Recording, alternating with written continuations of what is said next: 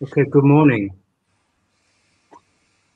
Good morning to the SCTS Interactive webinar. This is the university session. I'm pleased to be chairing this today. I've got my co-chairs Torsten Dunst from Jena, Prakash Punjabi, Professor Punjabi from the Hammersmith, and Clinton Lloyd may join us later, but unfortunately he's just been pulled into an emergency surgery. I'll introduce our speakers individually as we go along, but I'm really pleased to introduce our first session with Mr. Frank Wells, who doesn't need much introduction, but he's a very established mitral valve surgeon from Papworth Hospital, internationally recognised, and we all know his love for art also transgresses into his mitral valve surgery. And I've heard Frank talk a little bit about his links with art in the past in New York, but I'm really looking forward to this session today about the anatomy of the mitral valve, Leonardo to today. Thank you.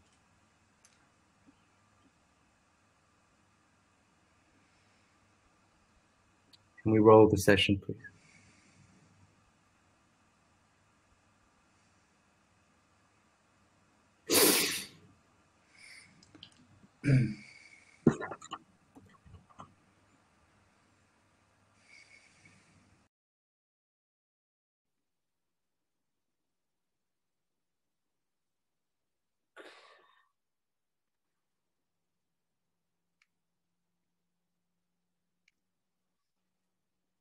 Good morning, ladies and gentlemen. It's a real pleasure and privilege to share these thoughts with you today. I've been asked to speak about the anatomy of the mitral valve from Leonardo da Vinci to where we are now. Just to begin with, valves were observed by the ancients, but their role in heart function was not understood at all as we would today.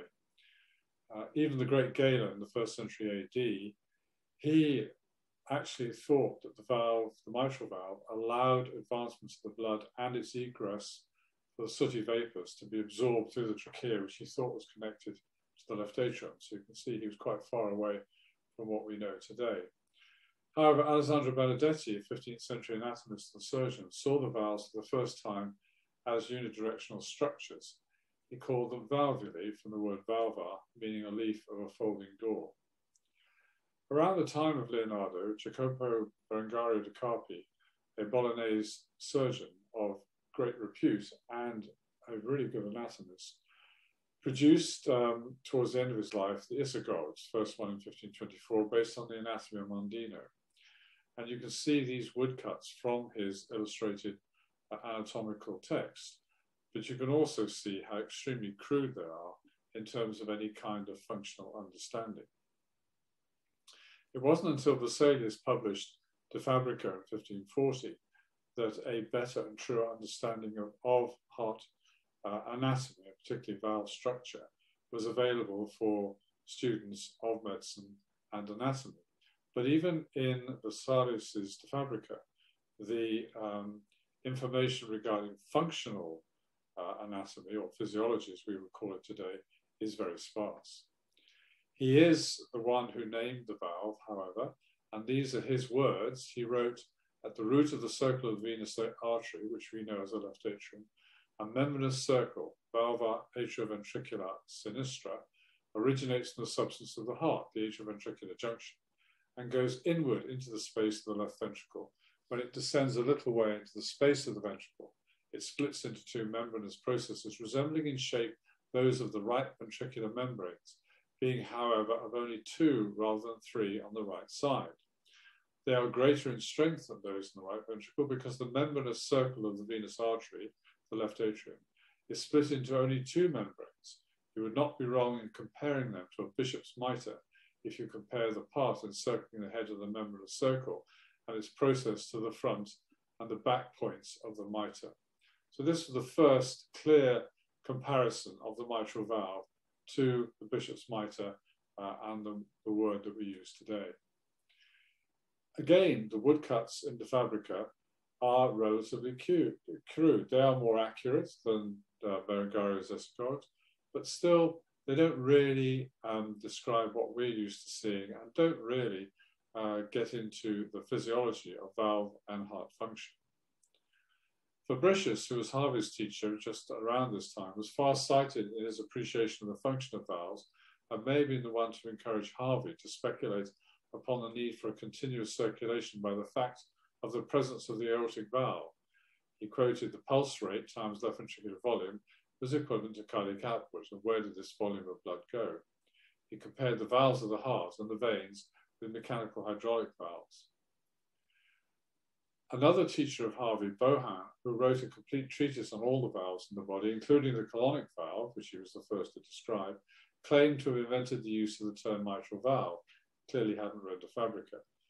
Sadly, he obfuscated his theory by continuing to insist on a galenic circulation. So, sandwiched between all of this was Leonardo da Vinci. On the left here, you see a drawing from the Bodleian in Oxford of the state of understanding of anatomy in England in the late early 1400s. And I think you'd all agree with me that you wouldn't really want to do much cardiac surgery based on that. However, in 1482, about 70 years later, this drawing was made by Leonardo. It's the first known anatomical drawing, and it shows still a galenic circulation with the liver at the center of the circulation, which is what Galen believed. The heart is a two-chambered structure, but it's beginning to resemble the cardiovascular system that we might actually see today and understand today. The interesting thing about this little drawing are the words by his right shoulder, which basically says, "This heart looks a pretty interesting structure. I better come back and have a closer look." And of course he did, about 30 years later. His attention to detail in an anatomical dissection can be seen in these words, and I won't read through them all, but simply to point out that he dissected many bodies very, very carefully, and he did this in a way that really revealed anatomy in its truest form. And he repeated it twice over, as he says, to discover differences between people. So it's the beginning of early, more pure anatomical thought and research. The process was pretty awful, and in these words you can see how bad it might have been. He said, "And though you have a love for such things, you'll perhaps be impeded by your stomach. And if this doesn't impede you, you'll be impeded by the fear of living through the night hours in the company of quartered and flayed corpses, fearful to behold." He goes on to say how carefully he worked, and his knowledge, of parallel knowledge in geometry, hydrology, engineering, and so forth, enhanced his understanding of what he found. And he describes writing this in 120 books, which is probably a shorthand for sheets of paper, not books, because there's no evidence that he did produce that in his lifetime. The common denominators of thought between Harvey and Leonardo, however, leading to the suggestion of the circulation are the presence of valves, both cardiac and venous, and the cardiac output, stroke volume to pulse rate. And Leonardo mentions this in his notes, as well as Harvey. Let's turn now to Leonardo's mitral valve.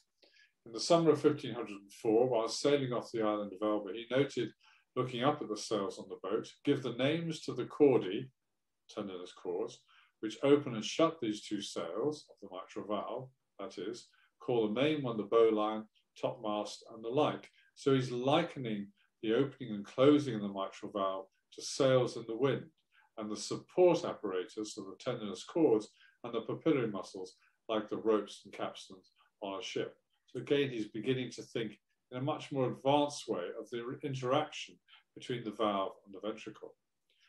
This beautiful drawing showing the underside of an ox mitral valve shows the arcading of the primary, secondary, and tertiary cords. It also shows the relationship of the aortic valve to the mitral valve, and in other parts of it you can see where he took the plane of section to demonstrate the interstices of the ventricle. Now I'll show you this drawing because there is a church in Milan that was thought to be partly designed by Leonardo, using the architecture that he found beneath the mitral valve as a stimulus, as an idea. And I want you just to note that how accurate this idea is, and why are these architectural designs the shape they are. Well, they are to bear the weight and load of the roof. And I just want to come back to this later on, because the mitral valve that ends systole is actually a force field. And what you see is there to withstand the forces on the mitral valve.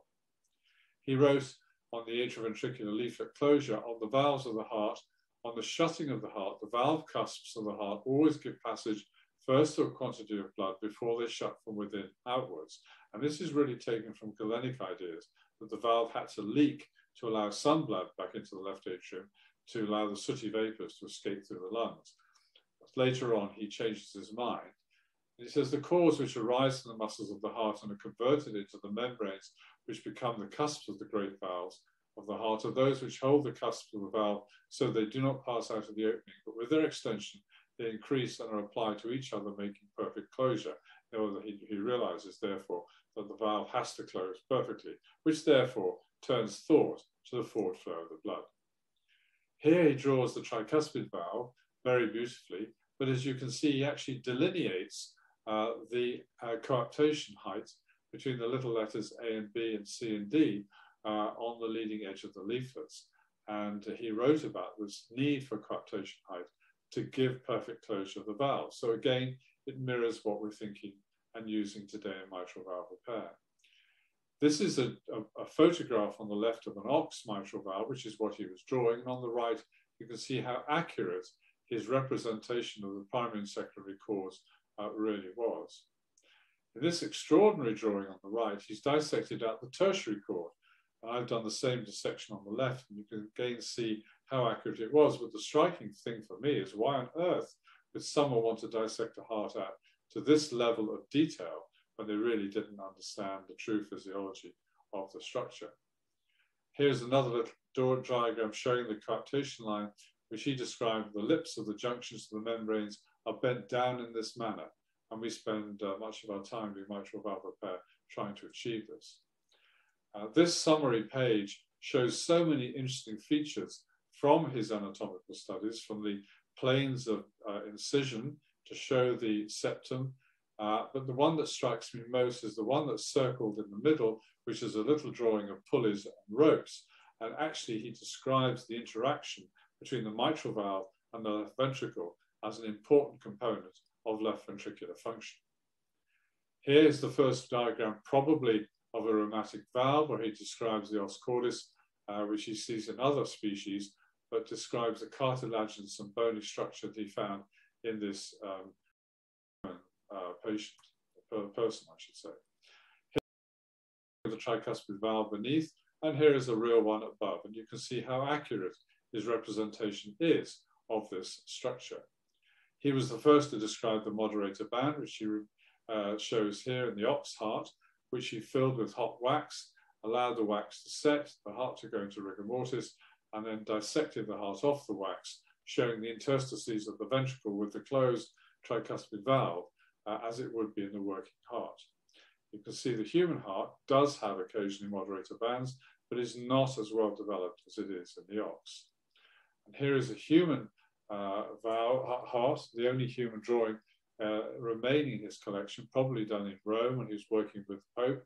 And you can see how accurate the interstices of the right ventricle and the tricuspid valve are compared with the actual heart itself. The drawings that you see are pretty much all taken from the ox heart, and here is an ox heart just to show you how accurate his drawings are. And in one of his drawings, he shows a beautiful representation of a cross-section of the ventricle, which we mimicked in this same way. And here you can see the cross-section of the actual heart against his own drawings. And in the top right-hand section, you can see what look like tendinous cords crossing from the papillary muscle to the septum. They're actually false cords, but if you look in the middle drawing of Leonardo's in the lower line, you can see he's seen exactly the same thing and represented it very, very accurately. These are some of the features that he describes for the first time: the caudal insertion into the mitral valve, the doming of the valve, the scalloped posterior leaflets, the depth of pericommissure leaflets, and the relationship to the aortic valve, all very modern thought. Following Leonardo, this is the first major anatomical tome since the Fabrica. It's called the Humani Corporis Centrum and Quincy tabulis and, from 1685. And here you can see the quality of representation now that they're moving from woodcut into copperplate engraving, and we're getting a much more accurate representation of the valve. The Atlas of Anatomy for Surgeons by Bourgerie, that many of you will know, also has some very beautiful representations of the valve, taking us pretty much to the sort of thing that we're used to looking at today. Now, you all know Carpentier's lesion classification for mitral valve regurgitation, types 1 to 3, and the remedies associated with them to mend these valves. However, is the valve really like this? Is the physiology really like this? And perhaps we should think in a different paradigm. I just want to draw your attention to one other book by Darcy Wentworth Thompson on growth and form, where he talks about form to function in all things in nature. It's a wonderful, wonderful book. And he actually quotes Leonardo in the book, where he says that all forms of an object in nature are a diagram of the forces acting upon it. Now, why do I tell you that? Well, I'd like you to look at the mitral valve as a force field representing the forces that act upon it. Here is the typical representation of the valve with the aortic and mural leaflets, the commissural cords and the papillary muscles. And on the right, you see the physiological representation of the valve next to the aortomitral curtain and the aortic valve and the structures around it. We all like to talk about the saddle shape of the valve, and here it is represented, but how often do we think what the saddle shape really is? It is formed by the tensioned left ventricular outflow tract, and that part of the aortomitral curtain is 1/3 of the circumference of the valve. And here you can see it in this working echocardiogram, as opposed to the diagram on the left. And I point this out because I believe that complete rigid rings is an anathema to a physiologically repaired mitral valve, a ban from trigone to trigone, allowing the aortomitral curtain and the anterior leaflet to take up its normal form is what we should be doing, again, in my opinion. Now let's think about how the valve evolves, or how it's made. This is the minor representation of the embryology of the valve, and you know they grow from the atrioventricular cushions in the heart tube. Those are the leaflets, and the papillary muscles develop from the trabeculated myocardium. Now, if you look on the face of the valve, as the aorta the atrioventricular cushions develop and the leaflets grow forwards, they can grow at differential rates. And these differential rates are what give rise to the clefts or indentations in the valve. We still don't know exactly how the cords are formed, but this photograph on the right, which is, you might recognize, is a shoe with chewing gum underneath it. And if you do this, it does this every time, shows you how the forces are distributed along these stretched structures. And I wonder whether the force in the ventricle between the developing leaflets and the wall of the ventricle actually cause the cords to fall into line as we see them, representing the major areas of stress. If you have these deep clefts, which you virtually always do in prolapsing mitral valves, or if you don't, there's another feature we'll come into a moment, areas of the valve can come under undue pressure and stretch, get caudal stretch, leaflet stretch, and caudal rupture. And here's a classic example of a P2 prolapse with large clefts on either side, giving an isolated piece of posterior leaflet, which then is exposed to the same force per square centimetre or surface area as the rest of the valve, which this isolated portion, with often inadequate caudal support, will stretch and the cords eventually rupture. So the normal indentations, which stretch for no more than 1/3 of the height of the leaflet, are there to allow maximal opening and maximal cardiac output. The deep clefts to the annulus, however, are abnormal, and these abnormal clefts allow isolation of these portions of the leaflet. In addition to that, if you look below the leaflet, this is what you commonly find in patients with severe mitral regurgitation, and these are abnormal papillary muscles. Very few people ever talk about them. They are commonly there, but of course, if they are abnormal and the distribution of caudal origin from them to the leaflets is abnormal, then the normal sharing of stress on the leaflet itself will not be normal, leading to abnormal areas of heightened stress, caudal elongation, and leaflet stretching. And I contend that all degenerative mitral valve disease is a later manifestation of congenital malformation. And here is an extreme example where the leaflet has not grown forwards at all, and part of the papillary muscle is still fused to the ventricular wall, but you'll see the cords going out into the base of the indentation, showing that this is something that's been there since birth. This is not a late, strange, dramatic presentation. It's a congenital abnormality. If we then look at the leaflets themselves in detail, we commonly find extreme differences in leaflet height. So the force that those heightened leaflets are exposed to is going to be greater than a smaller leaflet, which can share the load, especially if there are deep clefts. The other part of my argument, which I think strengthens it, is the fact that these cords go all the way out to the clefts, showing the depths of the clefts or indentations, showing that it is a congenital lack of formation and lack of forward growth. Here's another highly abnormal papillary muscle showing how the commissural support just isn't there for this valve, which over time will stretch, prolapse, and give severe regurgitation. Here's another example where the usual infralateral papillary muscle, which should be a horseshoe, is broken up into separate heads with a further separate head that you can't see, the aortic leaflet. Here's another example of extreme differences in a non-Barlow's valve of the mural leaflets, both their height and the depths of the indentations between the leaflets. All these valves are completely repairable, and the repair is much more satisfactory and easy to accomplish if you truly understand what's been going on in the development of the valve. I throw this slide in. You'll remember from the early mitral meetings that Professor Carpentier ran, which were superb, he used to refer to the reference point, which he said never prolapsed. Therefore, it could always be used for reference, but you know that's not true. And the reason the reference point here is stretched and prolapsing, because there's a deep indentation between P1 and P2, and then there's the commissure above it, leaving that area unsupported. And as you can see, there's little caudal support also, and this was easily repaired with a triangular resection imbrication. And here's another example of a deep indentation with cords going all the way to the annulus and the differential height of the mural leaflet. So in summary, the valve has come of age. We understand it much better, but we still speak too much didactically about it. I don't think enough of us think physiologically and embryologically about the valve.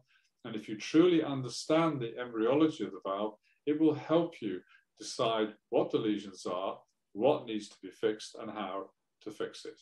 So I end with the quote from Vesalius again, who said, "Whom not admonished plays the fool with the bishop's mitre."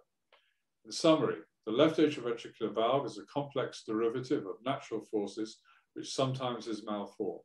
These malformations lead to excessive stress on parts of the valve, which lead to the changes that we see when a patient presents with a malfunctioning valve. A full understanding of its embryology and physiology can allow a better appreciation of its lesions and the methods to repair and reconstruct them. Thank you for the privilege of presenting these observations to our society.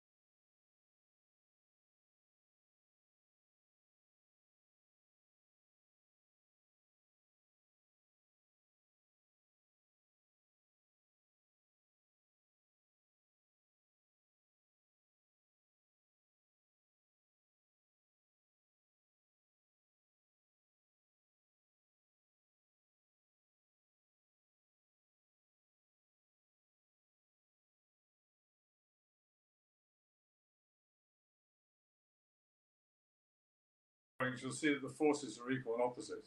They always draw arrows in both directions. But the point is that wherever you get excess force in any direction, you need to strengthen it. So if you look at the disposition of the secondary chords, they spread out on the roof, showing that they are there for strength. The leading chords, the primary chords, as has been shown many, many times now in end-systole, are loose. And you know there's endless video footage to show that. The primary chords simply allow the leaflets to drift together, coaptation, and stop prolapse. Once they prolapse, you've lost all control. Once they're together, and what again people don't talk about, the vortices underneath the mitral leaflets, pushing the coapted surface together, all the force is on those secondary chords. So the analogy, I think, still holds, but we'd have to discuss it in greater depth. But that's the idea. Whether it's pushing or pulling, you've got to resist the force somehow. Frank, I've never seen a mitral presentation with some chewing gum in there, but I thought that was a beautiful picture that you had. I've got so many questions that I want to ask you, but I know time is short. But I'm wondering if you can give us an insight into where has this journey taken you? How on earth did you manage to capture all these beautiful images and learn about all this history? Well, I want to be an architect, not a surgeon. My mother told me to get a proper job. That's where it all started. But no, I've been fascinating from the beginning. And I think, one of the things you read in learning Renaissance philosophy and so forth is to think widely, and exactly as Thorsten and I were just discussing then, looking at things that we see every day in a new way and apply knowledge and information from other specialties, which is really the fascination of Leonardo for me. He's not alone, of course. Newton, many others did it. But it gets you looking at things differently. And why I just challenge the simple paradigm P1, P2, P3 of Carpentier, that's very nice for looking at an echo, talking to cardiologists, and knowing roughly which bit you're talking about. It's got nothing to do with the real mitral valve. And you have indentations anywhere along the mural leaflet and so forth. So then you start to ask yourself the question, why do we see what we see? And we see what we see because of the way the valve is formed, which takes you back to embryology. And we see what we see because of the forces on the developing valve. And we do forget a lot of the time, because we look at the heart relaxed and opened or on a post-mortem bench. It is a tremendous interaction between the forces in the blood and the wall of the heart. It's a two-directional thing. So really, if you just started thinking those, it just makes it more fun, more interesting. I think it takes it a little bit closer to the truth. And when you're trying to repair them, as you all do very beautifully, I know, if you just think about those things, it might make you do one or two things slightly differently. And also, probably, recognize secondary and tertiary and occasionally quaternary lesions you might miss because they don't show up on the straightforward echo done by a regular cardiologist. So it just helps you to think differently, I think. Thank you, Frank. It was a great presentation. So I'm going to move on now. So our next speaker is Mr. Joseph Zacharias from Blackpool, consultant cardiac surgeon in Blackpool, a real advocate of minimally invasive surgery in the UK and across Europe over the last 10 years. He's developed techniques in beating heart, minimal access surgery, fibrillating heart, and practices redo procedures through the same route. I know in addition, recently he's been looking at various literature in emotional intelligence in surgeons and how we learn and how that might impact on the diversity of minimal access surgery. But we've got his presentation next is respecting the mitral valve and the patient. Thank you. We can roll the video.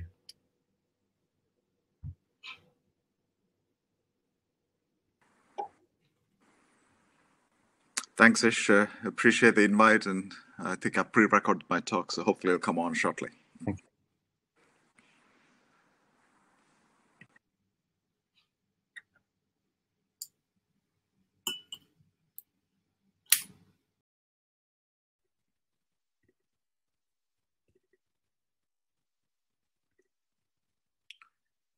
Good morning, everybody, and I'd like to thank the organizers of the SCTS University for inviting me to give this talk on a particularly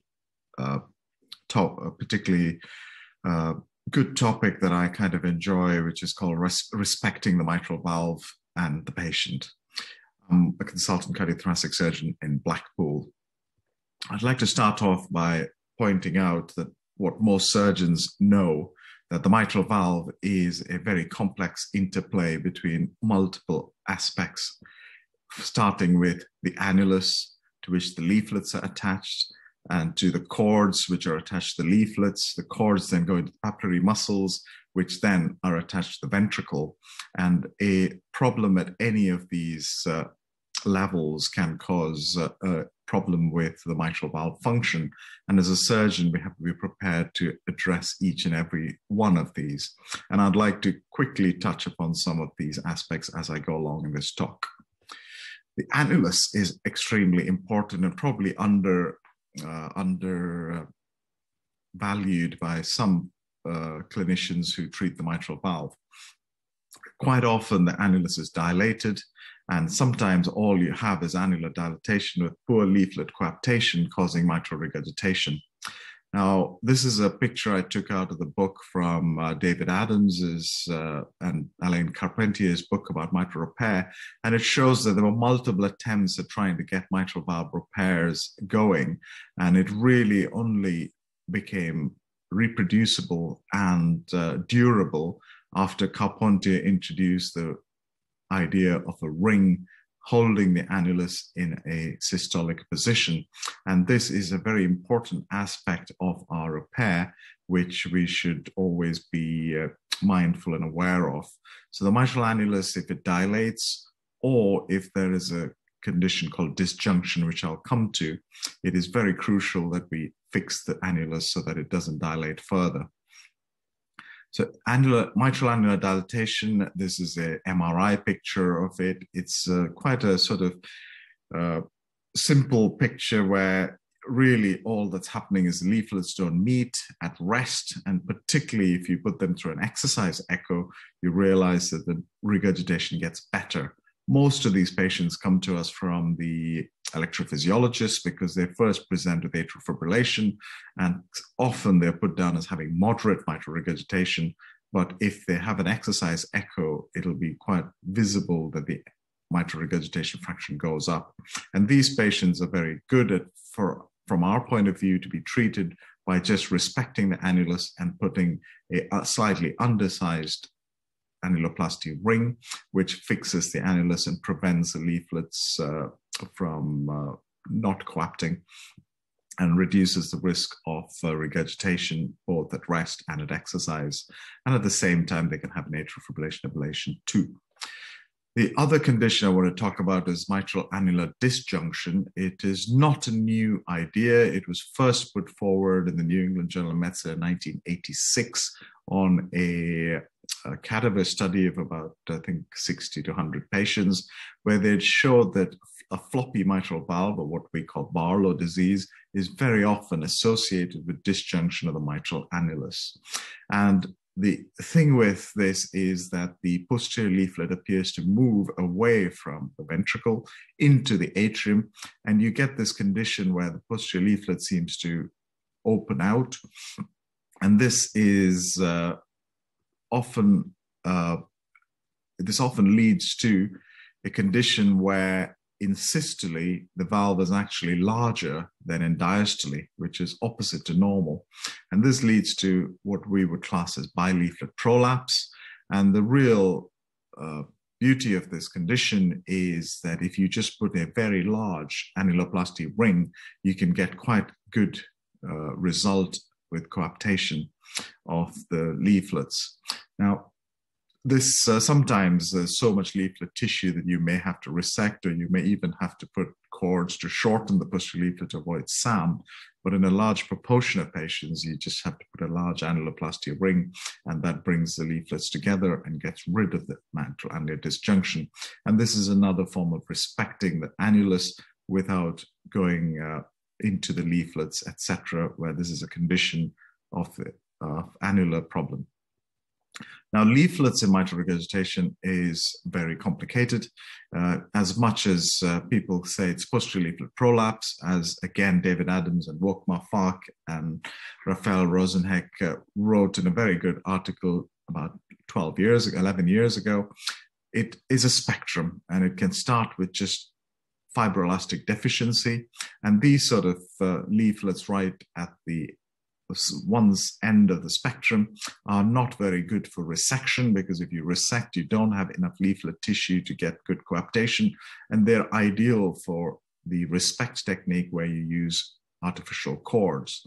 Now, as you come to the Barlow spectrum, as I mentioned, you could use a large ring, but if you're at this right end of the spectrum, then you are probably committed to resecting some amount of that posterior leaflet, because otherwise you could have SAM, or you could even have a lot of tissue inside the annulus and prevent good leaflet opening. So you have to use different techniques, but a proportion, and I would say a large proportion of patients, you can repair the leaflets without having to resect by just using Gore-Tex cords. Now I'll just show you this quick video of a patient who actually came to us after a resection, so a few years after resection, with a ruptured cord. And this patient is a typical one where it's much easier to re-repair with a Gore-Tex cord, because re-resecting that posterior leaflet would leave you with too little tissue to get a good coaptation surface. And as you can see, we put 3 pairs of Gore-Tex cords, and then we put a ring and get a good result. This patient had a very small anterior leaflet, and hence we ended up with an undersized ring of Physio 228 with a good result on testing. Now, sometimes respecting the mitral valve can be complicated because there are multiple problems. Here you have a P2 prolapse with flail segment, and the TOE shows that the anterior leaflet is not that big. But when we go in to have a look at the annulus, we were not surprised by this. We were expecting it because we had done a CT scan. We noticed that the patient had some amount of calcification in the annulus. Now, the annular calcification can be a problem, particularly as this patient was somewhat old and frail, and one option was to resect the calcification, but we chose to respect the annulus and the leaflets and just work around it. The other thing is looking to find where the ruptured cord comes from, and you can find it's from a particular head of the papillary muscle, and so we then anatomically replace with artificial cords exactly from the point that the rupture occurred. And again, this is a form of respect where you're respecting the anatomical sort of points in the ventricle and the papillary muscle. So we then use artificial cords with predetermined length of loops. And once we've got this tied down, we just resuspend the leaflet. Now, one of the questions that comes up a lot is, what is the ideal length of artificial cords? And you can use all sorts of techniques to measure the length. It, of course, depends on the height of the posterior leaflet. It depends on the size of the ventricle. But this particular paper from 1970 talks about the average length of chordae tendineae of the mitral valve. And it gives you a good idea, because most cords to the anterior leaflet are between 1.75 and 1.86 centimeters. And of course, you have to add a few millimeters to the depth in the papillary muscle and the depth in the leaflet. So we generally use between 22 and 24 millimeter cords for the anterior leaflet. And as you can see in the posterior leaflet, it's generally between 1.4 and 1.2. And we generally use either 12, 16, or 20 millimeter cords, depending on how long the posterior leaflet is and how big the ventricle is. I would say most of our cords are 16 millimeter for the posterior leaflet, and it seems to work well, though this is not, it is just a rule of thumb. It's not a definite for every patient. Now, I do want to mention the heads of the papillary muscle. We have to respect those. And for this, I like to refer to the Durand classification rather than the Carpentier classification. And Durand's classification is very neat in the fact that it divides the mitral valve into two halves based on the papillary muscles. So you have muscle 1 and muscle 2. And of course, muscle 1 may have multiple heads and muscle 2 may have multiple heads. But the important thing is that the cortex cords should not cross this midline. And so if you have ruptures from one side or the other side, it's very important to respect that geometry and put your sutures into the muscle on the side of the rupture or the elongation, rather than cross the midline. And this is one of the reasons when you have a papillary muscle head rupture and there is no alternative head on that side, it is very hard to repair because you do not want to cross your sutures across this midline, and the results are not durable if you did. So I just want to make that point of the Durand classification. Now here's another example of respecting the papillary muscle head origin, because when you do the echo, you only see the biggest head, but as soon as you have cardioplegia the heart and you have an endoscope of the ventricle, you can see there are multiple heads, and actually the rupture is from the posteriormost head quite deep down, and so you can really identify it and match it particularly from the right spot so that the cords will act very anatomically once they're tied down. Interest of time, I'll move ahead.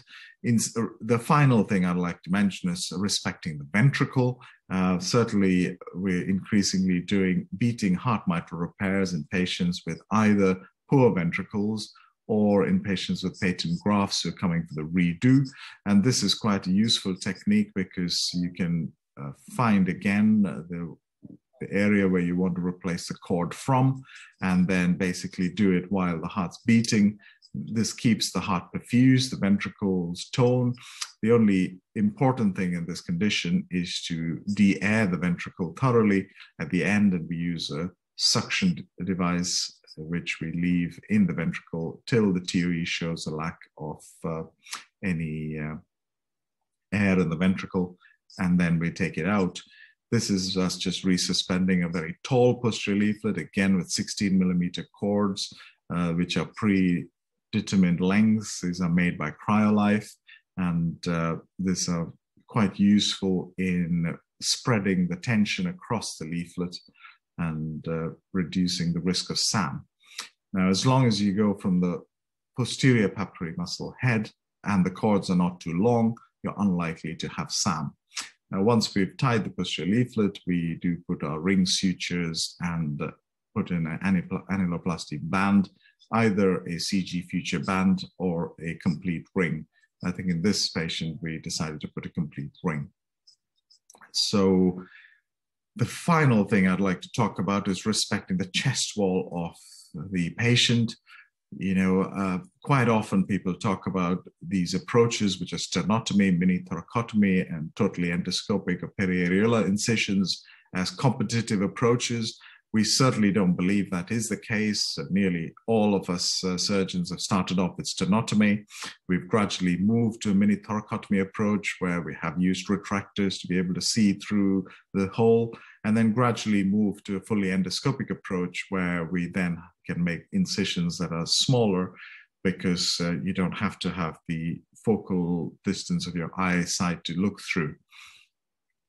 The percentage of MIS mitral cases that I do over the years, it's never really crossed about 80%. So even though I've been doing minimal access for more than 12 years, there's always patients that I choose to do a sternotomy and patients that are better off, it's safer with sternotomy. And most often these are patients with complex annular calcification, or with patients who have very bad iliofemoral disease, or patients who have concerns that I may not be able to do a very good repair endoscopically.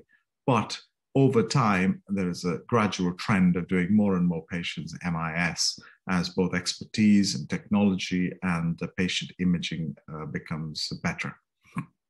So nearly always surgeons move from sternotomy to a mini thoracotomy with a retractor in place.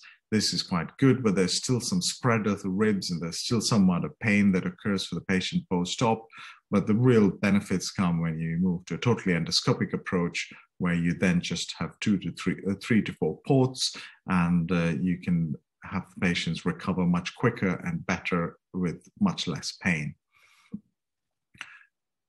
Now, it is also a very elegant option, redo surgery, and we've done over 60 patients who've had previous sternotomy, and what surprises me always is how much the patient compares the patient journey from the first time to the second time, and gives us a feedback that it's a lot more smoother, especially after they get home, and their recovery in the community is much quicker without a redo sternotomy or without putting the sternum apart. Of course, again, there is an element of patient selection, and this has to be done carefully. Now, the big question is, should this be done only in large centers? And nearly always you hear the argument that minimally invasive surgery should be done in established centers. And there is a good argument to support that.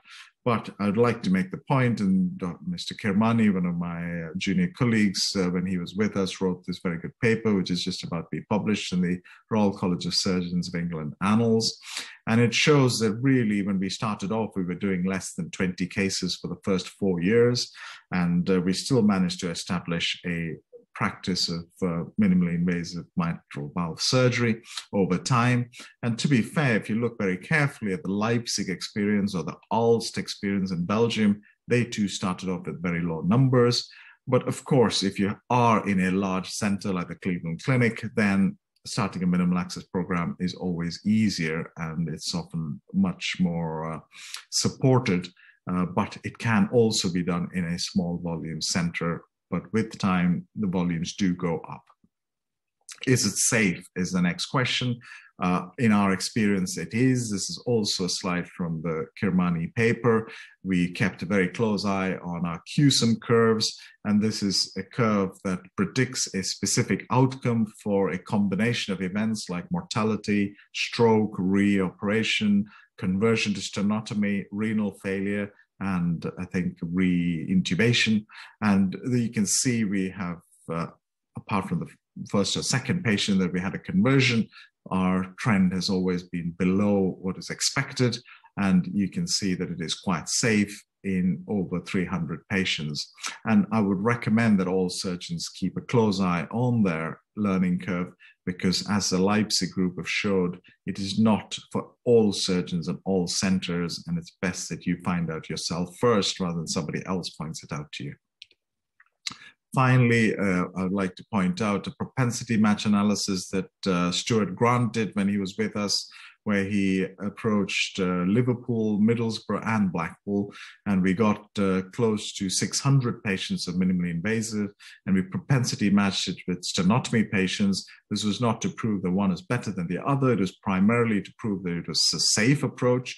And one thing that's interesting is the cross-clamp times and the cardiopulmonary bypass times were longer in the minimal access group, but as you can see, all the outcomes were more or less the same, and the survival at 8 years was equally good. And so we do not believe that this approach is detrimental to selected patients. Now in Blackpool, we've looked at our first close to 400 patients and compared it to the sternotomy cohort. Now I must mention that the sternotomy cohort are different and they're selected to some extent, but the important takeaway message is at 10 years, we still find that both males and females having a minimal access approach do just as well, if not slightly better, than a sternotomy approach. And this could be argued that it's because of selection, but the point we're trying to make is that even during a learning curve phase, which this graph captures, it doesn't put patients at harm, and it is a reasonably safe approach. Now, the only way we could find out if the patients do better or worse from a minimal access approach would be to randomize these patients. And for a long time, it was considered impossible to do that until Enoch and his research team convinced over 10 centers across the UK to contribute to the UK mini mitral trial. And we're quite excited that it is just about to finish recruiting this month. And I hope we'll have some strong results one way or the other in the coming year regarding sternotomy versus minimal access for mitral repair. finally, I'm going to finish off by saying endoscopic cardiac surgery not only respects the patient and not only respects the mitral valve, it also respects the trainee. Often I find trainees standing opposite the surgeon, occasionally getting a view of half of the mitral valve over the shoulder of a it's my 20 minutes coming up, but an endoscopic approach gives them a very good view, and it also respects the trainer who's able to sit and ergonomically protect his neck and back while doing the case. And of course, the cosmetic results are great. I'm going to finish off by saying, please be in touch with this group that has been formed recently called the Endoscopic Cardiac Surgeons Club, which is to try and popularize this approach and also attract industry to make these procedures both reproducible and safe. Thank you very much for your time, and look forward to any questions.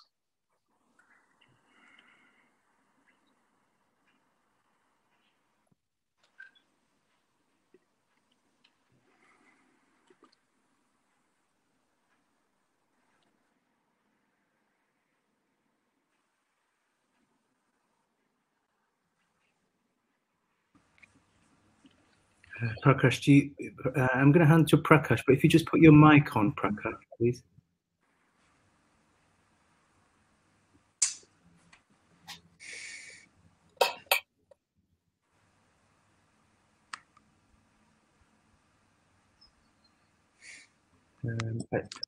I think I was very nervous about Prakash's questions, so I think I'm glad his mic is muted. I was thinking the same. What we'll do is maybe Frank's got a quick question that'll put me on the spot. If you just get your mic on, or you can tap your question into the. Can you hear me? Frank, can you hear me? Yes. Okay, Joe, lovely presentation, well done, very nice work. Couple of comments. Why don't you put your annuloplasty sutures in before you start repairing the leaflets? You'll get a much better view.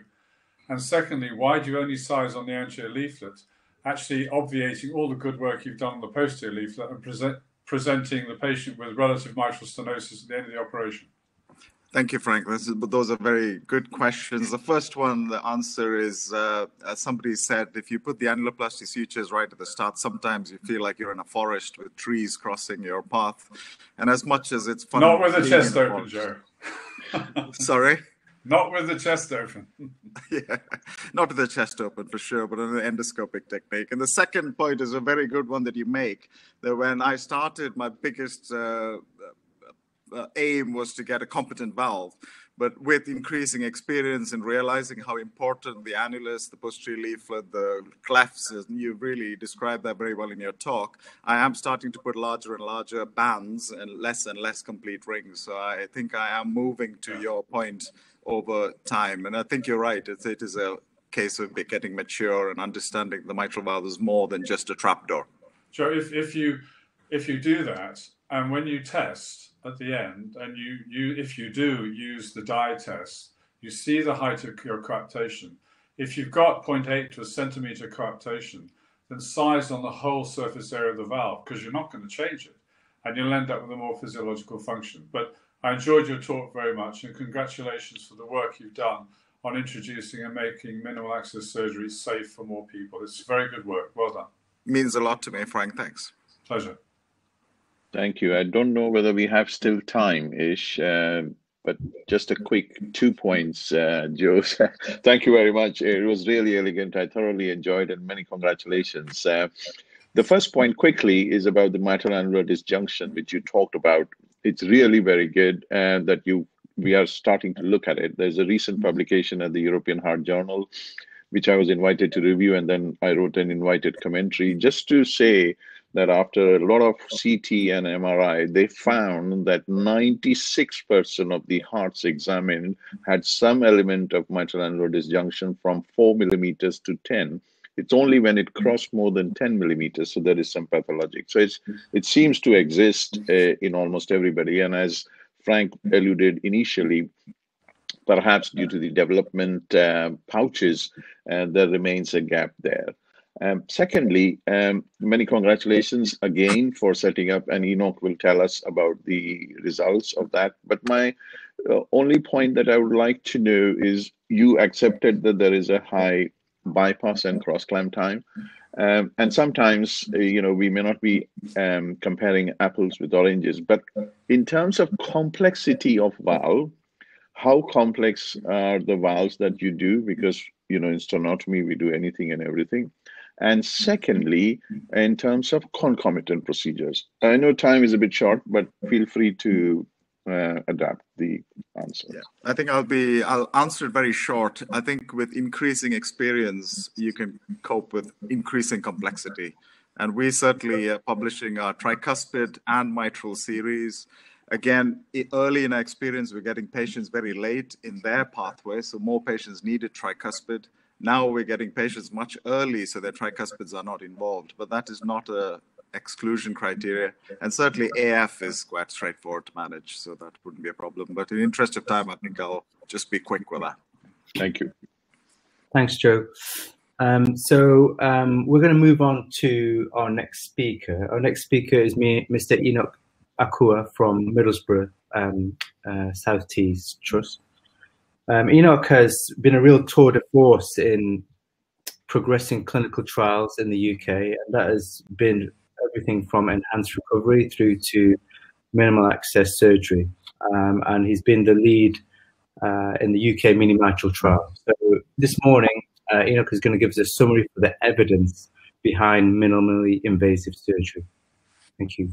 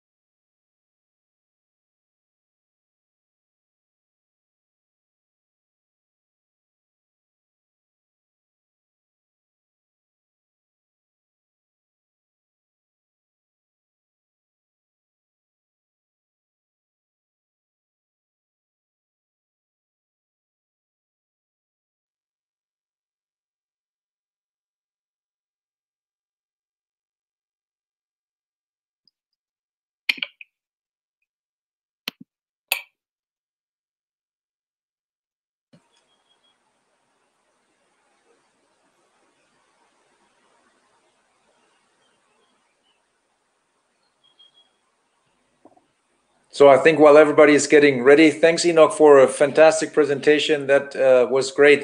Ish, is your microphone working by now? It should be. Excellent.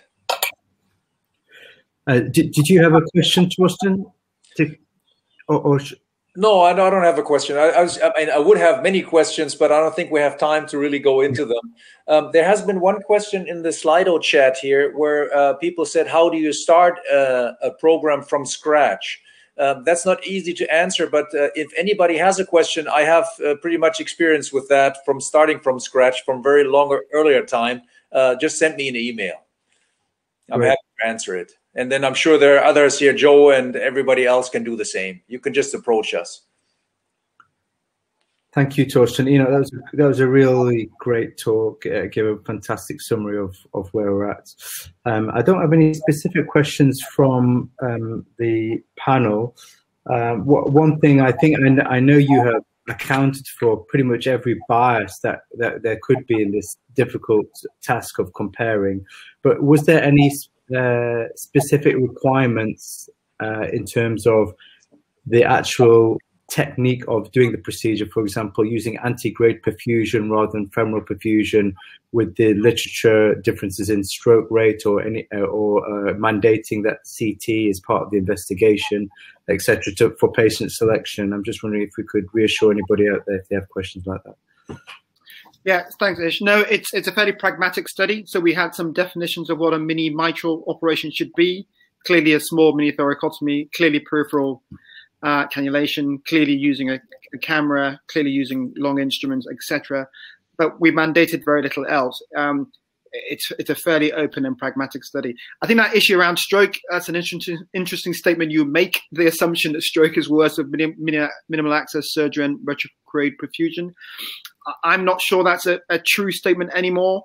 Actually, the last data that I saw was the large series from the STS looking at all minimally invasive operations comparing retrograde and antegrade perfusion, and there was no difference in stroke.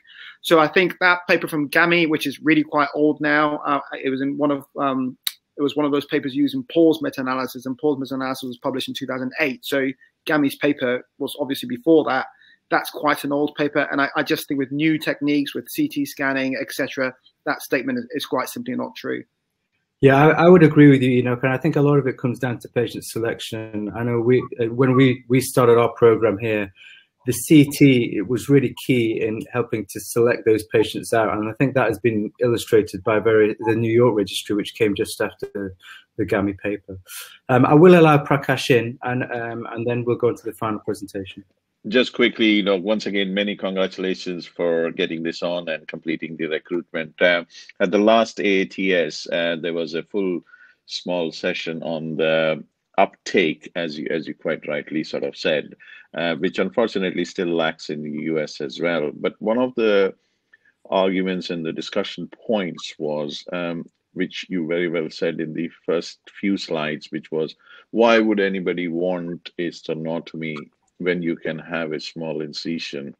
And I think that argument in terms of cosmesis needs to be defined in science or scientifically rather than pure cosmesis. And I think that's where the crux lies. I'm actually quite open, and I think there is a future for a highly selected now and maybe wider group later as time passes. But the focus and the emphasis has to move on from purely cosmesis, as in recovery and exactly the points that you're looking in mini mitral. But the uptake, whilst growing, still can go a lot further. And I just want to congratulate that we are hopefully, one of the world's only randomized clinical trial. And let's see, hopefully we get some positive output. Thank you. You're welcome. I think, can I just make one final point? I think your statement is very true, that I'm frequently challenged by sternotomy surgeons. Like, you say the patients would always choose mini. Why do you say that? What's the evidence for that? And actually, that stimulated me to apply for funding for another trial, which is just to do what's called a discrete choice experiment. So there is a scientific way of answering that question. It uses health economic techniques, but but we can prove that patients actually do prefer mini over stenotomy. And again, data is required, but that work can be done and hopefully will be done as well. But yes, we need to be able to back that statement up. I agree. Absolutely. Thoroughly enjoyed and look forward to further debates in the future. I'm very happy for data discussion. Thank you. Thank you, Ish. Thank you, everybody. So we're moving on to our final presentation. I'm really pleased to have Torsten Dunz here today. He's Professor of Cardiac Surgery at the University of Vienna in Germany. He's been a senior surgeon in Leipzig and has now established an international academic program there. And not only has he done that, as well as maintaining his own surgical expertise, but he has a program which is encouraging and supporting developing academic surgeons to continue their work. So it's with real pleasure today that I welcome Torsten. His talk is on minimally invasive double valve surgery. Thank you. Looking forward to hearing this.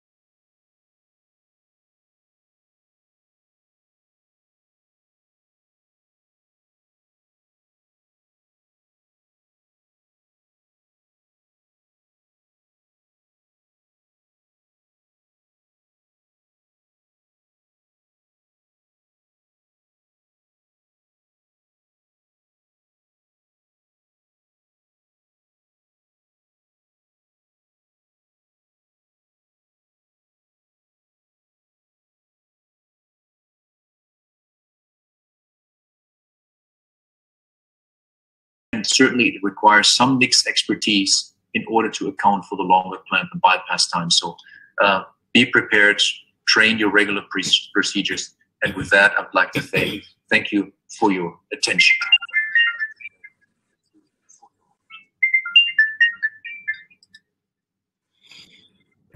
Wow, Torsten, that was an incredible show of what is possible through minimal access techniques. It really takes a dedicated individual to take it to that level, as well as demonstrating the literature behind it.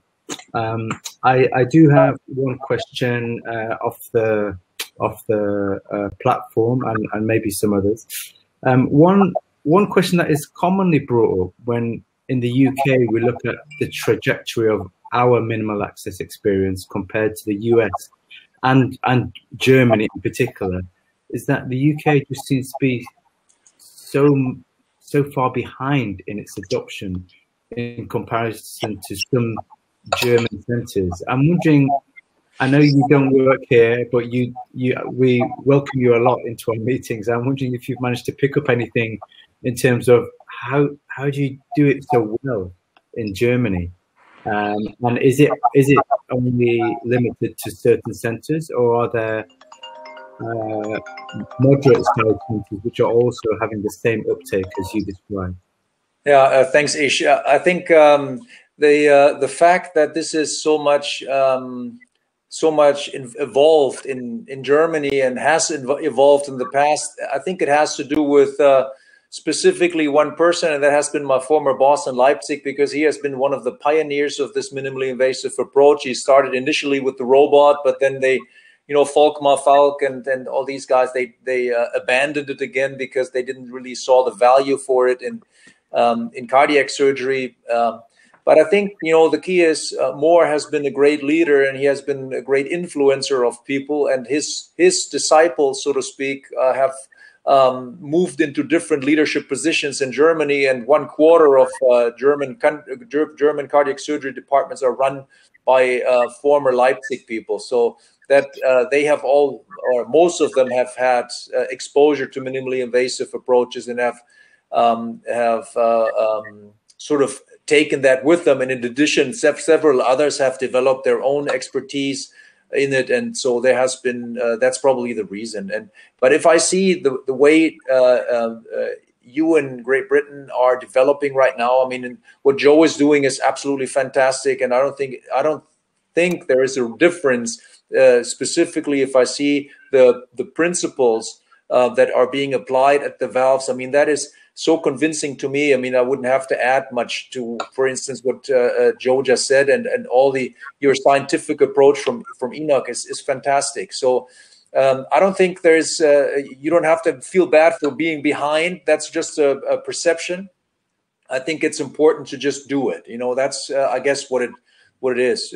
Be responsible about your actions and just do it then. Thank you. Thanks, Torsten. What one consistent theme coming through is about people interested in starting programs, and I think anybody in the UK, there's a group, the BizMix group, that is out there to really try and help people safely adopt programs, and a lot of it is about the surgery, but also it's about setting up the patient and learning about patient selection and getting a process in place in your units where there's the appropriate radiology, appropriate referral pathways, good MDTs to get the right patient into the right type of procedure, whether that's minimal access, whether that's transcatheter, or virus stenotomy. And I think in that way, with the support that BizMix offer here, I think the younger surgeons can continue to develop. Right. I think, if it comes to the surgery itself, is the same as open sternotomy. So the key, and that is also the key message that we as surgeons in general should sort of push. The patient needs two things. He needs a competent valve, and in order to get this, he needs a competent surgeon. And the access actually doesn't make a difference. And if, one person generates a perfectly competent and durable valve through a sternotomy, then I would like to get a sternotomy. rather than having the minimally invasive guy prepare something that is not appropriate.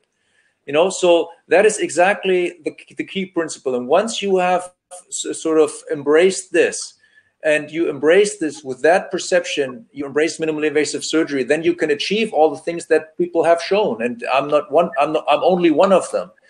But the key is the repair that you generate has to be durable, and that is the key message right now. And with that, I mean, many people have shown this, that surgeon expertise plays a role, and not only with minimally invasive.